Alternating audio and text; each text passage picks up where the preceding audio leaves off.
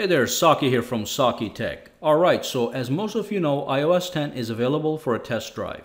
And in this video, I want to showcase iOS 10 running on an actual iPhone SE side by side with an iPhone 6s and observe some of the missing features due to the lack of 3D touch on the SE. And of course, as you know, 3D touch is only available on the 6s and 6s Plus and later. So the first thing I want to look at are the missing features in the notifications panel and the control center. Let's dive in.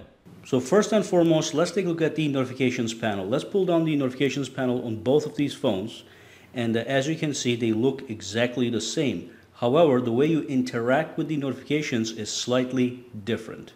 Now, one thing I do have to say that in this category of the notifications, you're not actually missing a feature. It's only the way you interact with the feature is different. So let's take a look at that messaging notification right there. On the iPhone 6s, you can perform a 3D touch, which means you press your finger on the screen. And that brings up a conversational text window. And from here, obviously, you can have a conversation with anybody that you want, and you can continue having the conversation. Now, the good news is on the iPhone SE, even though you lack the 3D touch feature, you can do the exact same thing simply by swiping to the left. So when you swipe to the left, you get two options instead of one option that you get on the iPhone 6s or the 6s Plus. And let me show you what I mean by that. So if I go back out here, if I swipe this over, as you can see, I only get the clear option. Over here, what I can do is, so let's clear that for a minute.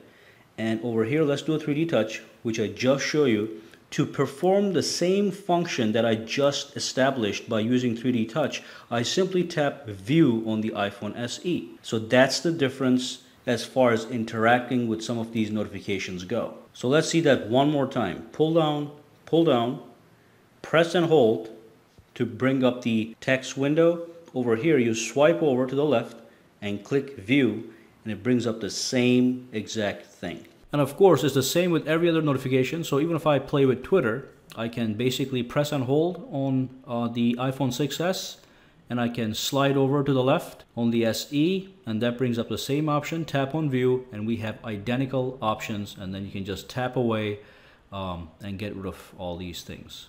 Alright, so let's move on to the control center. Let's pull up the control center on each of these phones.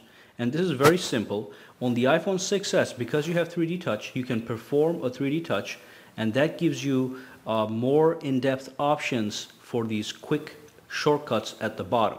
So with the clock, you get this. I'm sure you already know about this. With the camera, you get the option to take a photo, take a selfie, and all the other options.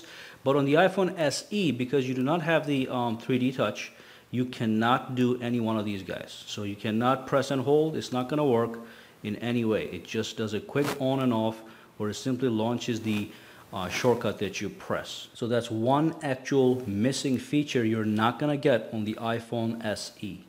Now, a newer feature that was added to iOS 10 for 3D touch is if you press and hold on an icon on an application that you got from the App Store, it allows you to actually share that app. So I tapped on the Studio application. I can share the Studio application using different mediums. So let's tap and hold, tap on share, and then as you can see from here, I can share this using various mediums with anybody that I choose to do so. And of course, on the iPhone SE, because we lack 3D touch, when I actually press and hold on any icon, any app icon, it simply gives me the option to delete apps. And again, one more thing that is new to iOS is with certain apps, when you do perform a 3D touch, it doesn't just bring options. It actually brings a little widget on top that gives you some really useful information. So you can get a lot of information without actually launching the app itself. You can get a lot of information just by that widget view. And again, because we don't have 3D touch on the iPhone SE, we do not get to enjoy this nice widget view. Alright, so let's launch the Messages application on both of these phones. And as you know, with iOS 10, you get some really nice features with iMessage. The great news is all those features are in fact available on the iPhone SE. However, the way you access them is slightly different than the way you access them on the 6s, 6s Plus, or later.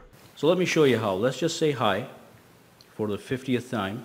And on the iPhone, what you have to do is you have to do a 3D touch, and that brings up this menu from where you can actually send various bubbles, or you can actually send specific screens. So if I scroll over, you've got this confettis, you've got the disco and all these nice options, or you can send them messages as a slam, you can send them as a loud message, gentle, and invisible skin. So on the iPhone SE, you can do the same thing. All you do is, let's just type in hi. Instead of doing a 3D touch, you just press and hold. And that brings up the same exact options. Slamming, the screen options right over here, confetti, discotheque, and all that. So you do not need 3D touch to access these nice features. And finally, the same thing applies in the Music app. In the Music app, you can access some nice functionality simply by pressing firmly on the iPhone 6s, 6s Plus, or later. So let's tap on this thing and I'll show you the menu that comes right up. So press firmly on the screen, perform a 3D touch, and boom, you get a nice little menu. You can get the same thing done on the iPhone SE, but instead of doing a firm press, you simply press and hold. Let's do a press and hold. And there we go. It's the same exact menu. The only thing that's on the iPhone SE is you in fact have a cancel button. Okay. On the other phone you can just tap away, and on this you just cancel away. Alright, so that's basically all we have. As you can see, all of these missing features are directly related to 3D touch. Alright, well, thank you for watching this video. Give this video a thumbs up, subscribe to Sakitech, and make sure you drop a comment below expressing your thoughts, your concerns, and I'll see you the next time with a new video.